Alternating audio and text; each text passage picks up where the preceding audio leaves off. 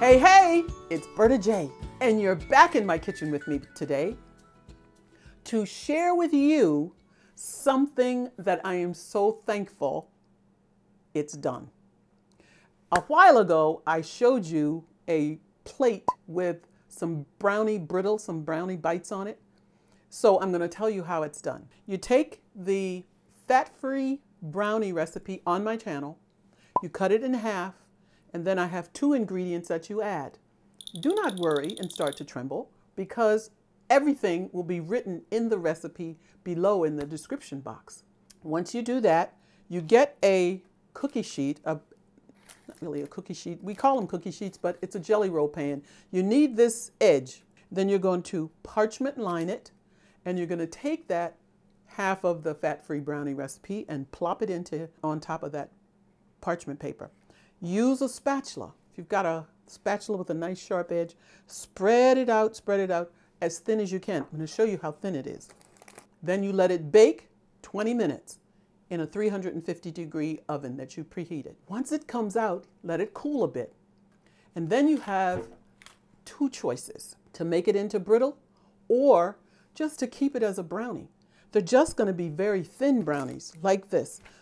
Sometimes you want a small piece of something sweet, maybe a couple of little pieces like a cookie, and this could be the answer for you. You could either do brittle or you could do little pieces of, and it's soft, okay? So I'm going to put those over here. And they peel off so nicely with the parchment paper. Or you can do, you've cut it, you place it on the sheet in your dehydrator. Now, I've already done it, so here's some pieces just like the ones I just cut. And you put them on your cookie sheet, and you put the temperature you use is the first temperature on your temperature gauge on your dehydrator. On mine, I just turn it until it turns on. When it finally turns on, which is about 93, not 95, 93, turn it to about 93, and then slide it in and let it dehydrate for 35 minutes, 35 to 40 minutes. And when you finish, you will have, listen to this. Can you hear it? You get crunchy little pieces of Brownie Brittle. And it's so good because I'm Berta J. I do things a little bit different. Now, you can either take these and cut them into perfect little squares, or you can do what I like to call freeform. Now here's one.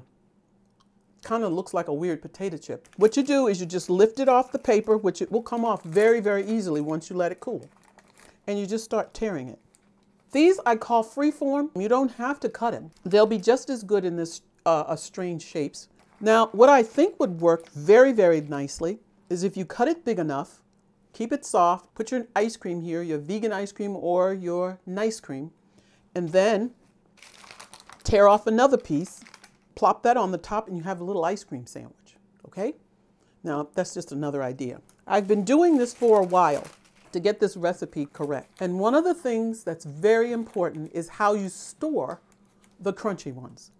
Because what I found out is if you store it in a plastic container, the soft ones will stay soft, not a problem. But the crunchy ones will get soft again. So this is what you do. It's old-fashioned, but it works perfectly. Wax paper. Take your crunchy ones, store it in a paper bag, just a brown paper bag. Roll it down and clip it. This is what I've done with these for the last 3 days to see if they would stay crunchy. So I'll unwrap it. You see it's kind of wrinkled. 3 days. Still crunchy.